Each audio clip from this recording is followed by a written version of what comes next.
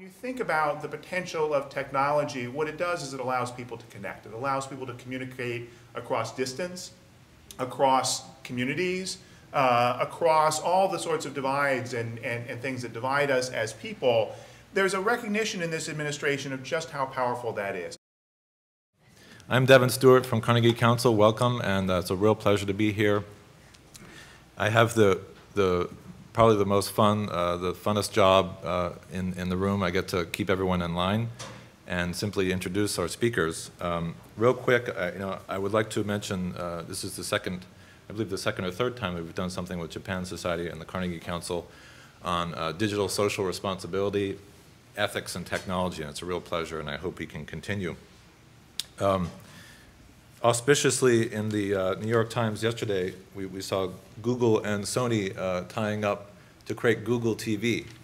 So despite my, my provocatively dark cover story this week in the Newsweek, in Newsweek Japan, and last week it was in Newsweek Global Edition, where they called my Newsweek piece Toyota and the End of Japan. I'm very sorry. Very sorry. I didn't pick the title. And I mentioned some of the trends in society, like for example, asa for arasa or ara for people around 30s and their 40s who are choosing to stay home, and we have the hikikomori expert in the back of the room, Michael Zunziger.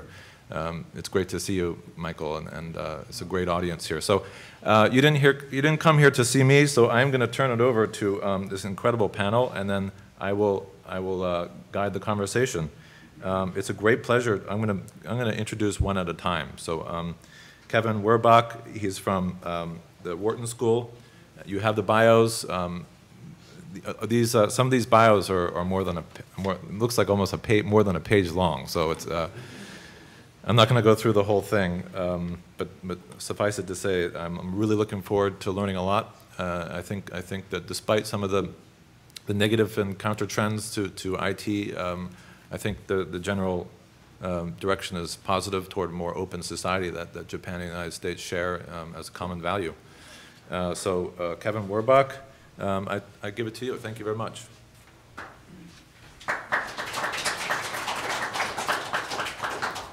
Great, thank you very much, and it's a pleasure to be here. I appreciate the invitation to come. I think ICTs are a major area where Japan and the United States can learn from each other. Although I was disappointed to hear Mr. Takizawa-san mention Hideki Matsui as the example, because I'm a Philadelphia Phillies fan living in Philadelphia, and so I'm not quite so happy with Mr. Matsui's success in the World Series last year. But putting that aside, this is certainly an area where both countries have tremendous accomplishments but also face tremendous challenges. I'd like to speak to you a little bit about the Obama administration and describe its approach to the internet and ICTs, and then hopefully we can follow up in the discussion and go more deeply into some other aspects. My experience is that I was involved from the early days of the Obama campaign as part of his technology, media, and telecommunications policy advisory group. Then, after the election, served on the transition team for the new administration, leading the review of the Federal Communications Commission and some of the technology policy areas. And then I've been working part-time as a consultant and advisor at both the FCC and the Commerce Department, in addition to my main full-time job as a professor at the Wharton School. So I'd like to tell you a little bit about how I see these technology issues in the Obama administration. And I hate to be rude, but I find myself doing this often, which is when I speak somewhere, taking issue with the title of the panel that I'm speaking on. And I was interested, this one is titled Obama's Internet Initiative and Social Reform in the US and Japan. And from my perspective, there isn't an Obama Internet Initiative. The Obama administration itself is an Internet initiative. The internet and ICT are central to the way this administration operates and the way it thinks about and looks at and interacts with the world. So let me very briefly tell you about 4 aspects of how ICTs, information communication technologies, and the internet are core elements to the Obama administration's initiatives. The first one I would call ICTs as grammar. we had a slogan in the transition team which we called "Science is Back." And the idea was that not just that we were increasing spending on research, which the administration doubled spending on basic research, but much more broadly that there was a strong belief in data-driven policymaking. That the way the Obama administration wanted the US government to operate was getting all the facts together, getting the best possible understanding, getting all the best possible arguments, and using that to make policy. Now, it's a bit odd that this should seem like a novel and controversial way to make policy, but that's the situation this administration came into. That data-driven policy is intensely technology-based. It's all about data and information. My friend Kenneth Cukier, who writes for The Economist, actually based in Tokyo, just did a whole survey issue of The Economist on the power of information to transform our world. And this is a core way that this administration thinks about doing public policy. It's one reason structurally as well. The Obama administration brought in a chief technology officer and a chief information officer of the United States government for the first time. So the use of data and information is a core not just to dealing with the technology sector, but to dealing with all of the major national challenges and policy initiatives of the administration. Which leads to my second way that ICT is central to this administration, which is ICT as platform. Going back to, if you look at the Obama campaign's technology platform, it talked about this notion that technology is a fundamental enabler for solving all of the great societal challenges that we have before us. So if you think about healthcare reform, a major policy initiative of this administration, technology, whether it's electronic medical records, whether it's finding ways to link up hospitals with broadband, whether it's other kinds of mechanisms to empower people to assist with their own health care, technology is a critical enabler, a central way that if we are ever able to improve health care in this country, technology is going to have to be a central part of it. The same thing with reform of education, energy, all of the other major initiatives. IT and technology is a critical platform for them. And that's something that imbues the way this Obama administration is addressing all sorts of issues. There are people in places like the FCC who are working specifically on technology issues. But if you look across the entire government, all the agencies of government, all the major initiatives, they have at their core a recognition that technology can be a very valuable and in many ways essential way of solving these problems. The third one I'll call ICTs as tool. How does this administration put forth policy initiatives? I have up here on the screen on the web broadband.gov. Broadband.gov is the website for the national broadband plan that the FCC just launched last week, in fact. And I could have picked any number of other websites. There's data.gov, in which the federal government has put out so far over 118,000 standardized data sets of public information that are being made publicly available through the web. There's apps.gov, which is about making next generation IT applications available within the federal government. There's a whole series of these. This one is a good example. So the broadband plan is a document. It's a 376-page, three-ring binder document that was sent over to Congress, has lots and lots of recommendations in it, but it's much more than that. This is the broadband plan. It's a dynamic website. As you see scrolling through, many of the topics relate to what I've talked about. Broadband and healthcare, for example, this recognition that information platforms, broadband networks, are a critical tool for solving these major national problems. But it's not just that. It's the idea that policymaking is more than just documents, is more than just passing legislation, but involves using the power of the internet and IT in all its ways. So here you see consumer broadband tests, the FCC recognizing the lack of data about just what kind of broadband is available, speeds and reliability and so forth, of broadband connectivity, put out a tool and said to the American people, you test your broadband connection.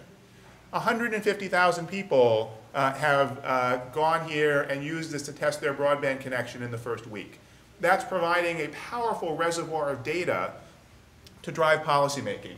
Down underneath that, you see spectrum dashboard. So one of the areas that I work on in some of my academic work is spectrum policy, a critically important area for all of technology, making available more wireless capacity for next generation mobile broadband services. So what the FCC realized was we don't even know what the spectrum is being used for today. We don't have the information all in one place. The government, you can go to the FCC, they've got all sorts of information rooms and they've got internal databases and so forth. But what this administration did was said, let's put it up on the web. Let's create a dashboard where people can get information about spectrum bands, about what's being used, search for information, and use that as a portal into the agency. So these are just a few small examples relative to this one policy initiative. If you go to some of the other sites, there's a similar FCC one called openinternet.gov. There's an FCC proceeding dealing with whether there need to be rules, this is what's usually called network neutrality, to promote the openness of the internet. You go there, you see not just a document, a notice of proposed rulemaking where the FCC is proposing rules, although that's there. You see a video message from the chairman of the FCC explaining in his own words why he's launching this initiative and why it's important, and you see opportunities for people to comment. So there's tremendous opportunity to use technology to break out of what we in DC call the inside the beltway mentality, the inherent insularity of government, which I know is, if anything, even a bigger issue in Japan. Technology is a window out, and that leads to the fourth aspect of ICT in this administration, and the last one I'd like to talk about, which is taking the C in ICT seriously. The C in ICT is communication. When you think about the potential of technology, what it does is it allows people to connect. It allows people to communicate across distance, across communities, across all the sorts of divides and things that divide us as people.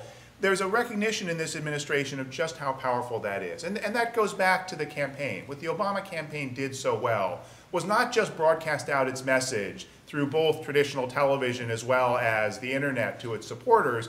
What it did was it allowed its supporters to talk to each other through little things in some cases, like an iPhone application that would let you download your own phone book and make phone calls to people in battleground states that you knew to try and encourage them to vote for Obama, to tools that let people have house parties and so forth. This was during the campaign, and this has been moved into the administration. The Obama administration has launched a major open government initiative. And the Open Government Initiative has as one element transparency, making the government policy-making process more open and transparent through things like disclosing lobbying, disclosing meetings, allowing review of regulations and so forth. But transparency is just the first leg of that initiative. The second leg is participation, allowing people to actually contribute, citizens to contribute to the process. And the third leg is collaboration, facilitating people connecting with each other and being able to do great things using, again, this platform of technology, this platform of the government as a starting point. And that's really a hallmark more broadly of the way this administration thinks about things, and a reason that I'm encouraged and excited, despite all of the challenges and delays and controversies that we're seeing, that something is being built here in this country that's very powerful, not just limited to the US, and ultimately irreversible. Once that culture gets created, things get opened up in a powerful way. So to wrap up, the broadband plan, I think, is a perfect example of this kind of mentality. The National Broadband Plan of the United States, the title on the front of that document is Connecting America.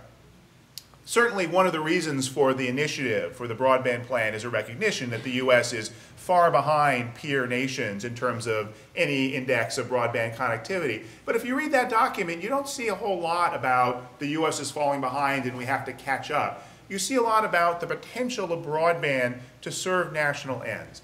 Because Connecting America means several different things.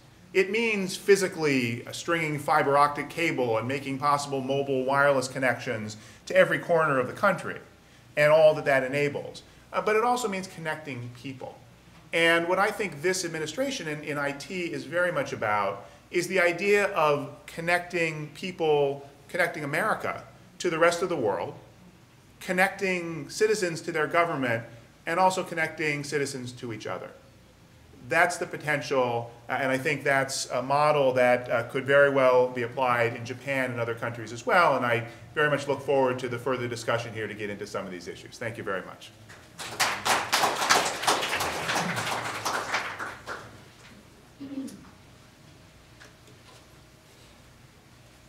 Thank you very much, Kevin. That was really fantastic and concise and right we're really keeping good time here. I just want to note something very quickly. A week or two ago, I did a day-long workshop with the Department of Defense and Department of State, along with Anne-Marie Slaughter, the Director of Policy Planning at State Department. And I think I just want to underscore how important what Kevin just said is to the administration, broadly speaking. The United States is trying to think about what is its role with the rise of emerging powers right now, and the freedom agenda is in question of the Bush administration. Containment was in the past, and Kevin really hit on what Anne-Marie Slaughter and others are talking about throughout the government, which is convening, catalyzing, and connecting. And those are sort of the mantras of the U.S. Agencies right now, and this is just one manifestation that the United States sees itself as a responsible and credible convener of countries and organizations and companies, and they also see nothing can be done without the cooperation of civil society and companies. So I'm going to turn it right over to our next speaker, Toshihiro Yoshihara. He is a visiting fellow at the Japan chair of CSIS, where I'm still an adjunct fellow, and he's on loan from NTT. So Yoshihara-san, please, thank you very much.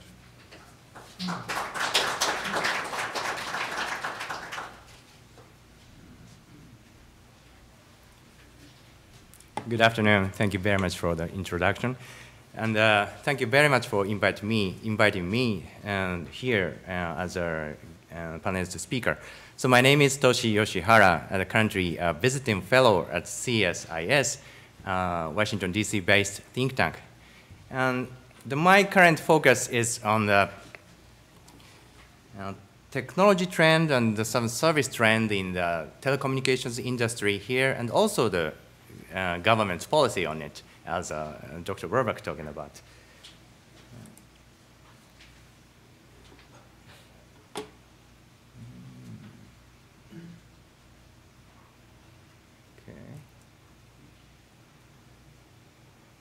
Okay, let's move on to the first slide.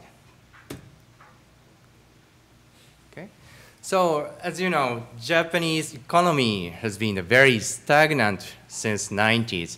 And also we are facing several social issues, including aging society. Then now the ICT is expected as a tool to resolve those issues, like same in the United States. So that's why the government positioned ICT as a very strategic tool. So this slide shows the several government initiatives taken since the 2000. In Japan, the first one is called e-Japan. The goal of the e-Japan was very simple, making Japan the most advanced ICT country by 2005. At the same time, the government set the IT strategic headquarters in the cabinet office at that time.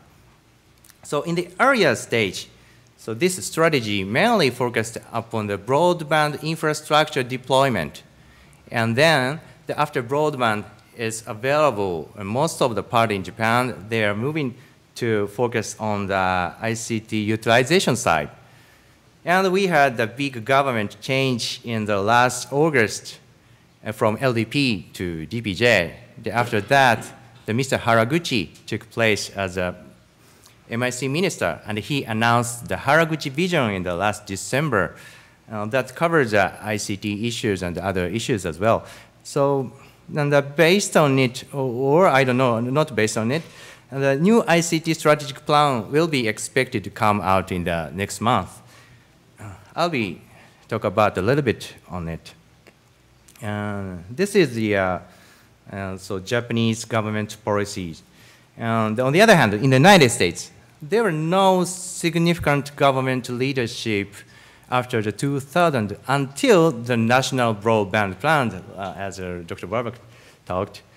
This was published just 3 days ago. And in the 90s, however, the then Vice President Al Gore's Super Information Highway was a very well-known government leadership, and it spurred the ICT industry here. So So after implementing those several strategies, so how is the situation now? So in this slide, so we can see the penetration rate of the broadband services.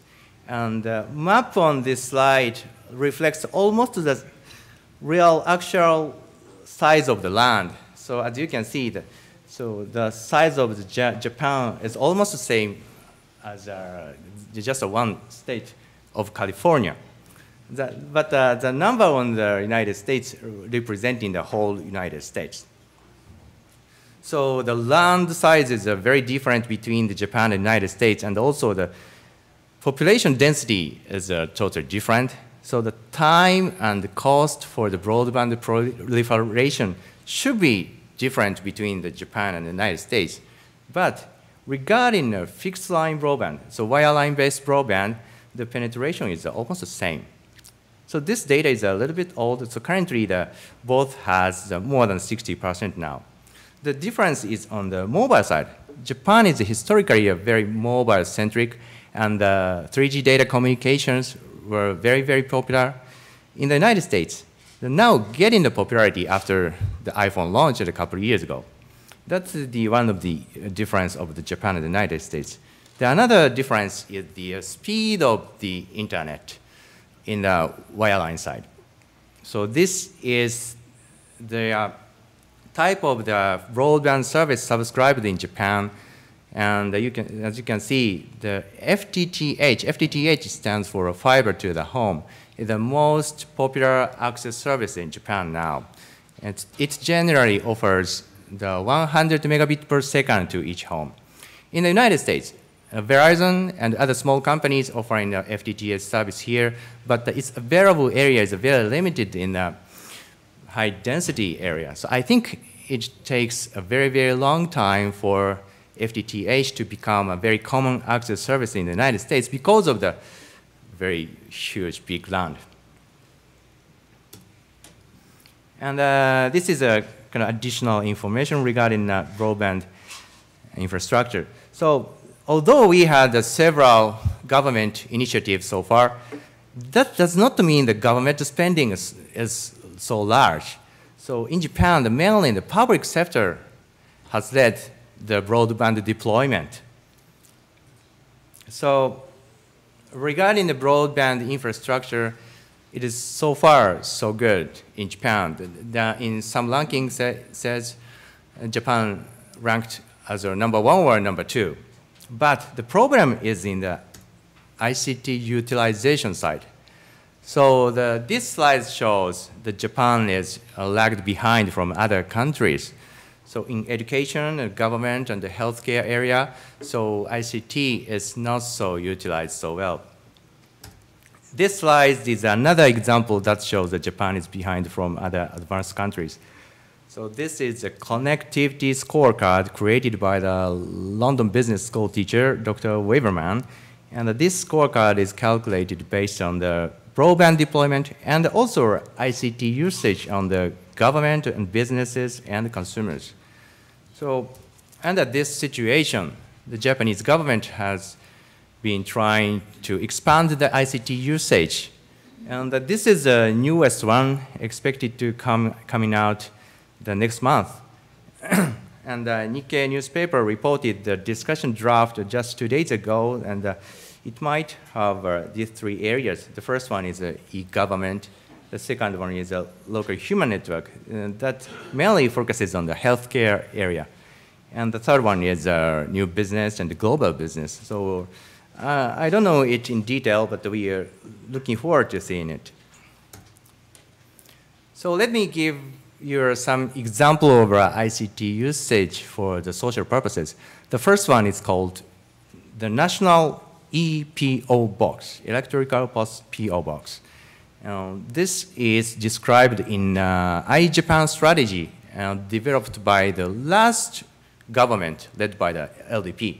So this is the kind of one-stop service for the residents to access the pension information and public insurance information and medical information like that.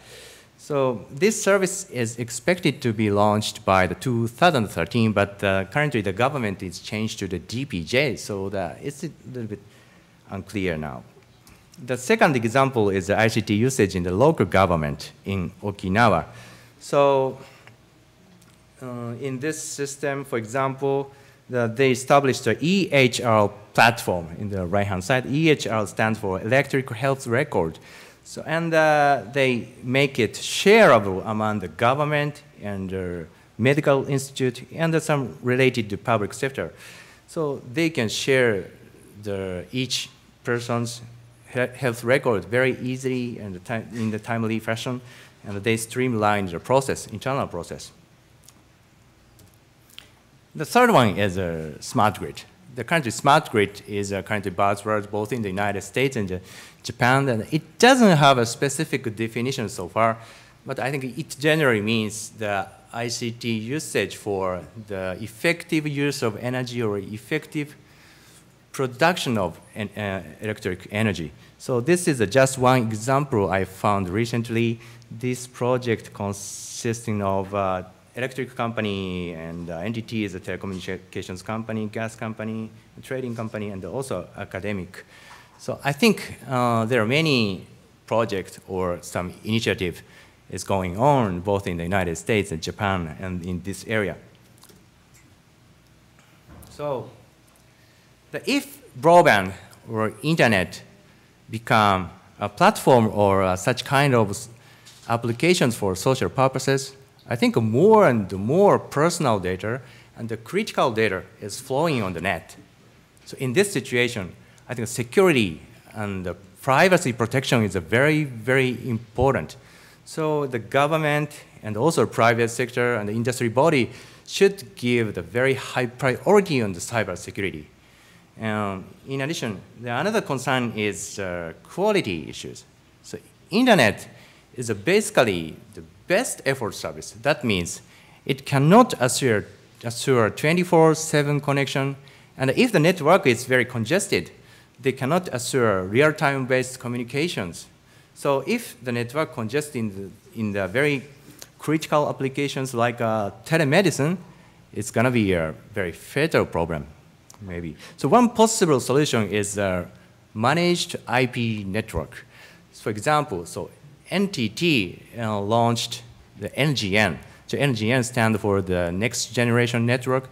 So this network has a function that can prioritize some specific communications. And the NTT is opening up this function to the other third vendors, so any provider can use these functions. So finally, I will a little bit talk about relating the open government policy as Dr. Werbach talked about. So while I'm watching the development, the National Broadband Plan, I found the policy development process is very, very different between the United States and Japan. So yeah, I think, I totally agree with Dr. Werbach. I think a National Broadband Plan is the best example of this Obama's open government policy, I think. So they're not only using a website for the collecting opinions from the consumers, but also they had many, many workshops and made public notice for collecting comments. So they collected 75,000 pages. So I don't believe our FCC staffs read through these whole pages. But it's a very, very open process. On the other hand, in Japan, each strategy, and of course, so the government was collecting the public comment before announcing each government major initiatives, but the number of comments are very limited, and also it is very unclear how those comments are reflected on the final version. So this is the difference. So I don't give any specific recommendation to the Japanese government here, but I think my feeling is that just importing the US model doesn't work in Japan because of some culture difference or some IT literacy difference and so on. So maybe Okada-san will talk about a little bit on those issues. So that's pretty much my presentation. Thank you very much.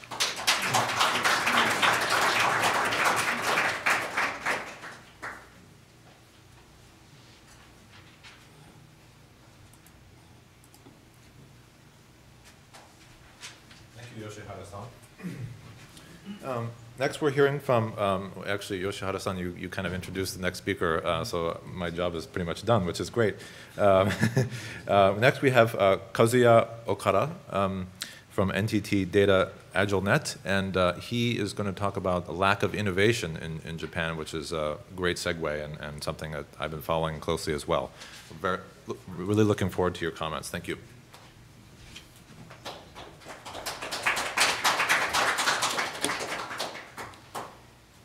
Well, thank you for the introduction. And one thing he didn't mention was that the fact that I'm severely challenged when it comes to public speaking. And I've never done these slides, so if you please bear with me, and I'll make it as less painful as possible. And today I'm going to talk about why there seems to be insufficient innovation in Japan in the area of information technology. The description for today's event alluded to the fact that there seems to be a gap, a strange gap between the maturity of IT infrastructure in Japan and the level of innovation that's derived from it. And this is my take on the mystery. This is in no way an exhaustive chart, and it's not even a cause and effect diagram, but I think it covers some key points. For example, we're going to go from round-the-clock position and go around clockwise. So the first inhibitor, those hard to get rid of, don't know why it's still there kind of old tradition. For example, in Japan, if you've been there, you know, there is almost no online meeting. Almost every meeting's face-to-face. And only a few office has video conference equipment, and even if your telephone handset has the conference call feature, they don't know how to use it. Not because of lack of literacy, but they so rarely use it, they forget how to use it. Same with the reluctant, the utilization of telework. I mean, they have the fastest internet in the world, but they don't use it for remote meeting or remote commute. And then there's a tendency to avoid or even frown upon, disruptive change. Maybe that comes from the fact that Japan is generally has farming mentality, especially compared to the United States, which maybe has more hunting or hunter kind of mentality. So if you're a farmer, then you must collaborate in order to survive, I guess, more than when you're a hunter. And perhaps that's why everybody, well, every kid in Japan is told to conform, not to differ from your friends and surroundings. And there's, and the last point that I put over there is the value that, you should work harder. And it is a good spirit, of course, but in the United States, especially the OMB, which is the Office of Management and Budget in Washington, D.C., the administrator once said, it's okay, it's good to work harder, but I want you to work smarter. Not just harder, but smarter. And I wonder if Japan has this concept.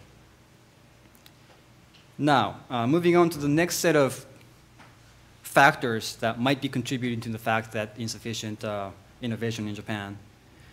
Well, but they might be innovative actually. For example, look at Walkman or Wii and hybrid vehicles. They're all innovative. but just not in the information technology sector or in the public sector for some reason. The other point I'd like to make on this set of factors is the fact that Toyota has been very successful with Kaizen approach, and it inevitably tends to be incremental improvement, and perhaps that's why some disruptive and innovative change is not abundant in Japan. And of course, once successful, if you're a farmer especially, once successful, you tend to cling to that success. I mean, you know, because it's a good pattern. I mean, you know that that procedure will work and give you a good return on investment. But sometimes, you know, you just, you know, cling to that success for too long, and it's, you know, you don't realize that it's obsolete and the environment has changed and everybody else has adapted to the new world and performing better than you are. Next set of factors. Even if you can innovate, you don't want to innovate, maybe. Or you really want to innovate, but the environment does not allow you to innovate. For example, weak economy.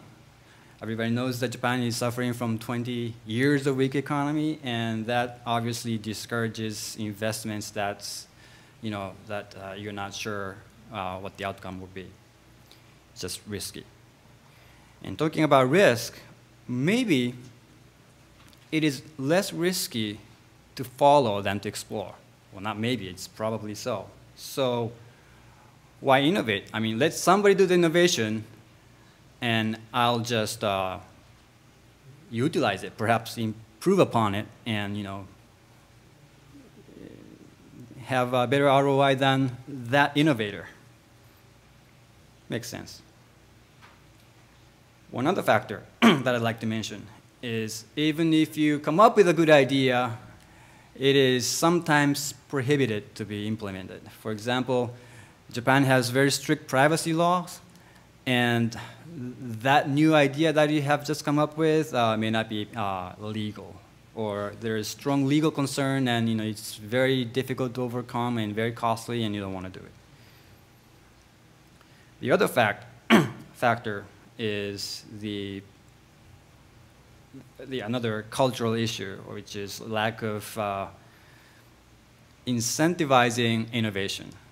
So, for example, if you are a very innovative guy and try to bring innovation to your workplace, but it's very risky. First of all, even if you do succeed, it's under-rewarded. I mean, there's not much reward. But if you do fail, then there's punishment and often irreparable damage.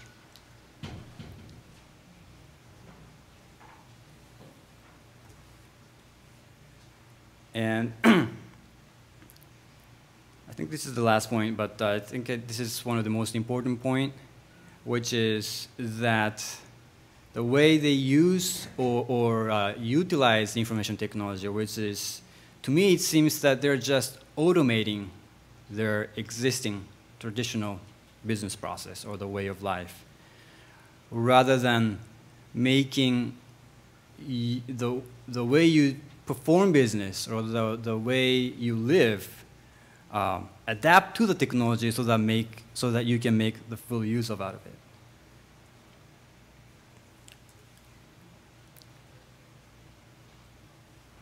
Okay, leaving that first chart, this is a brief comparison of the technology history of Japan and the US. Well, in the early 1990s, there was this thing called DOS-V, which was like Commodore Perry arriving in Yokohama or Yokosuka in opening up Japan to the world, which enabled to use Japanese characters on the world standard IBM PC. The other trend that took place in Japan in late 90s to early 2000s is the fixed price ISPs. So until then, you had to pay per use, per time. But with the introduction of ADSL and other technology, no matter how much you use your internet or no matter how much you surf and stay online, then you don't have to pay above a set price. So that was a big boom. And then that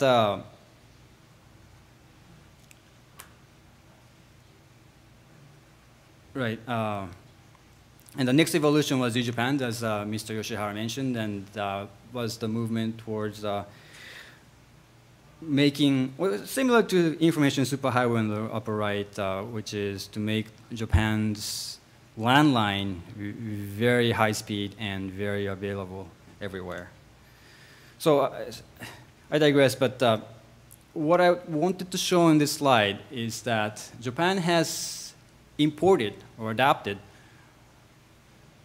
several concepts and technology trends from the US, but they have left out some key points or key initiatives. And perhaps that is why some import is failing, especially in the recent years. For example, enterprise architecture, very important movement in the United States. However, when imported to Japan, it's been filtered and modified that it means completely something else. And it did not result in the optimization of the organizational structure of the government. And I fear that same thing might be happening in open government. We'll see, but I'm not quite confident that Japan sees this opportunity as data democracy or democratic movement. Perhaps it's just a way of giving public more opportunity to comment, not necessarily making use of it. So that's my 10 minutes, and this is my contact. I'm located in Washington, D.C. I forgot to mention, but I worked for NTT Data, which is the largest systems integrator in Japan, and my agenda is to change Japan through NTT Data. Thank you very much.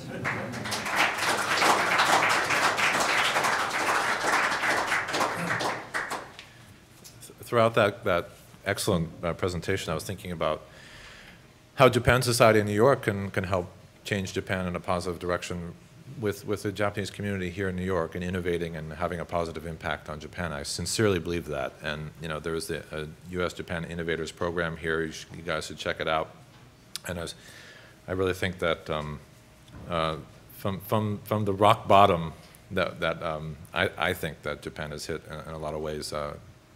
There's definitely an upside coming up soon.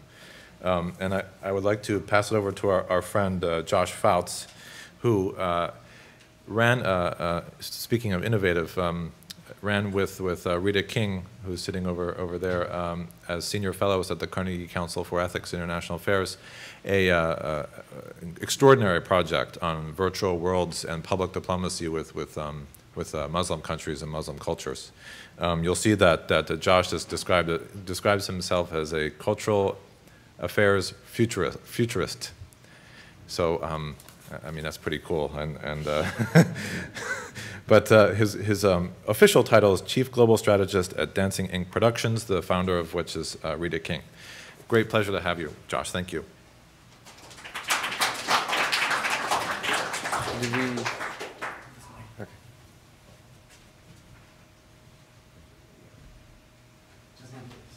Thank you so much for having me. I think we have a natural progression of the speakers here. We've gone from policy to infrastructure to innovation, and what I'd like to talk to you about briefly is application of these policies.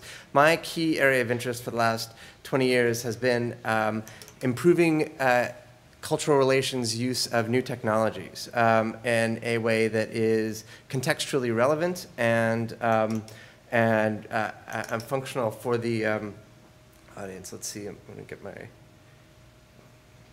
we go. Okay, and I think it's particularly relevant for the Japan Society because the mission of the Japan Society at its core is to improve understanding of Japanese culture. That is, cultural relations. It could be referred to as public diplomacy or cultural diplomacy, depending on which euphemism you'd like to use. But the gist of it is how is it that you can reach out to different audiences in a way that is contemporary and relevant to them. One of the things that we've been looking at, that Rita King and I have been looking at for the last couple of years, is how can we improve cultural relations outreach? And our governments, our organizations, our corporations using these technologies in a way that actually is resonant with the audiences. There's one of the examples, a more recent one, I'll back up for a second to explain it. One of the issues that I think both the Japanese government and the US government is challenged by is the fact that and it was referenced in some of the previous speakers, is that the culture of the bureaucracy does not lend itself toward innovation. I think one of the great things that Kevin highlighted in the Obama administration's approach to technology policy is that it is trying to encourage a culture of innovation. The challenge, I think, is how do you get the bureaucratic culture that is that is accustomed in the U.S. to a 4-year cycle of governments, of executive branches coming in and coming out, which introduce new policies. You can. I was struck by looking at the history of IT tech policy in the U.S. and Japan, and I remembered in the 1990s when Al Gore brought in reinventing government into the U.S., which had a certain similar flavor to a lot of what the Obama administration has been trying to do, which is how can we break through these silos of government and really create collaboration and cooperation with the use of technology. Well, I think there are a lot of challenges ahead still to go. One of them I'd like to cite is an example of how the U.S. State Department has room to grow or room to improve on their work in this particular way. And I think the challenge is that while new technologies and advocates of creative uses of new technologies have been brought into government, the government people who are actually on the front lines of cultural relations, and I think that the Japan Society is very much on the front lines of cultural relations and cultural engagement. Those are the people that need to be engaged and need to be informed and educated the most. On September 1st, 2009, the new U.S. ambassador to Kenya, Michael E. Rannenberger, who was a career Foreign Service officer with deep experience on the African continent, started a Twitter feed. And most all of us in this room by now are aware of Twitter as a popular social media outlet. One of the things that in his right after this came out, it was lauded as the first example of Twitter diplomacy. Reuters did a big story about how this innovative use of technology was finally being applied to cultural relations. But one of the questions that I have is, was this technology being used in a way that is contextually relevant? In Twitter, one of the ways that you can convey to your followers or to people a sense that you're actually in a conversation with them is by following them. And we can see that as of yesterday, this screenshot, Ambassador Rannenberger was following no one. That is sort of a subtle thing in the culture of Twitter. What it means is I'm listening to you. And I think that you in the Japan Society understand that very clearly, because the conversations and the events that you have are about listening to people as well as speaking to them. How do we create dialogue? Well, as we introduce these new forms of social media into our diet of cultural engagement, we need to understand that the rules don't change. The rules of cultural engagement never remove that I have to listen to you as well as speak to you. That's how dialogue and transformation and cultural transformation take place. So I list this as an example of the way of challenges that people who are on the front lines of cultural engagement need to overcome, namely that I think there are some preconceived ideas that technology is a broadcast medium, not a collaborative dialogue medium. I think that those who are part of the conversation using social media realize that it is really a conversation. This was actually borne out by the U.S.'s new Undersecretary for Public Diplomacy, Judith McHale, who recently came into office under President Obama, she says we have to engage, even when we disagree with others, we have to communicate, two-way communication, not one-way messaging through both government, people-to-people dialogue. And of course, my previous example illustrates that not everyone in the Foreign Service is fully applying this. Rita J. King and I did a project, as Devin mentioned, called Digital Diplomacy at the Carnegie Council for Ethics and International Affairs. And in this effort, we actually went and explored the role of virtual worlds. Virtual worlds are 3D immersive spaces that Japanese culture is very familiar with because of the prevalence of the video game culture in Japan as well as in the US. But it was our premise that in these spaces, substantive cultural dialogue and opportunities for cultural engagement were arising that weren't necessarily being used by governments or NGOs or civil societies. The end result, what we found in this particular case study, which was looking at opportunities for engaging Islamic societies, was that there was a massive untapped community in which dialogue was taking place that was substantive and meaningful, and we argue actually that was augmenting the kinds of dialogue that take place in exchange programs. I was an exchange student in Brazil when I was 16. For the past 30 years, I have carried with me that experience as a transformative experience. These 3D immersive spaces provide new opportunities, not for replacing exchange programs, but for augmenting the kind of dialogue that takes place. In an era of fiscal austerity, we've talked about the past 20 years of economic decline in Japan. The US is also suffering heavily. How do we find ways that when we can't afford to fly everyone, when we can't afford to bring someone to Japan or to the United States for a month or 6 months or a year-long stay, what can we do to build a relationship that uses technology in a way that fully embraces its potential for dialogue? Why should we do this? Here's just one chart showing the rapid growth rate of people who are using virtual worlds worldwide. If people aren't aware of this reality, if you haven't considered the fact that not only do virtual worlds but social media are rapidly becoming a part of the conversation, here's an example. This is a screenshot I took last night of a Japanese community in the virtual world of Second Life, where you can see they have this robust rebuilding of palaces and such. One of the things that we often find when Rita and I give these conversations is that the response from the policy community is that there's a perception that that the choice is a binary, that you have to either use that if you do technology for cultural relations, then you're actually that you're implicitly removing the physical world exchanges. And actually, we disagree with that. We think that this should be an integral part of your outreach efforts. It should be a part of the overall tapestry of outreach and communication that is done in order to facilitate better understanding. A lot of the other things that challenge people who are senior members of cultural outreach projects are that the technology looks unfamiliar, that the interface is different. And I think this is a big challenge that needs to be overcome. When I interviewed a series of Foreign Service officers over the past year for an article that I published this past fall, I asked them in their posts in the foreign countries to which they're assigned, how well is new media or social media or even immersive media technology being used? How can it be applied?